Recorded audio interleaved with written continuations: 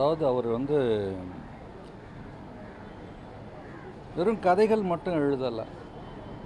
அவரோட ஒவ்வொரு கதைகள் மூலமாகவும்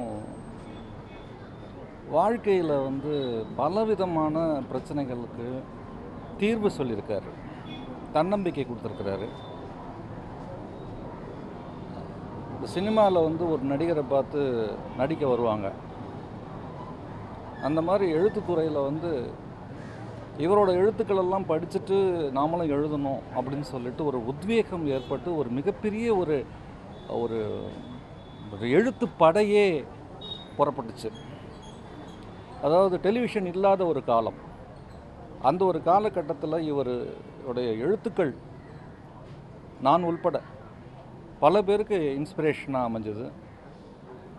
நாமளும் எழுதணுன்ற ஒரு எண்ணத்தை ஏற்படுத்தினுச்சு. எப்படி எழுதணும் அப்படின்ற ஒரு ஒரு அறிவுரையும் தன்னுடைய எழுத்துக்கள் மூலமாக பண்ணிகிட்டு இருந்தார். ஆன்மீக தேடலுடன் ஒரு காலகட்டத்தில் தன்னுடைய வாழ்க்கையை அமைச்சிக்கிட்ட அவருடைய படைப்புகள் மூலமாக வாழ்ந்துட்டுருக்கார். உடையார்ன்ற ஒரு படைப்பு போதும் அவருடைய பேரை காலகாலமாக சொல்கிறதுக்கு. காலங்கடந்து நிற்கிறது தான் நல்ல படைப்பு. அப்படியான நல்ல படைப்புகளை வந்து நிறைய கொடுத்துருக்கிறாரு. இப்போது இந்த எழுத்து குதிரை இளைப்பாறுறதுக்காக போயிருக்கு, அப்படி தான் நினைக்கிறேன். நன்றி.